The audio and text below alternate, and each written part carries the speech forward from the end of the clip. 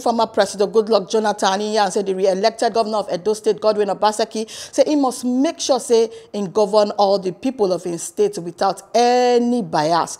And Jonathan weighed on this one for tweet on Sunday, congratulating the candidate of the People's Democratic Party, and he still congratulated the electoral umpire to oversee the election successfully. The former president believes that democracy fits only they consolidated to take promote good governance for inside Obodo Nigeria and Africa when elections don't they casual, transparent, and truly they represent the wish of the voters.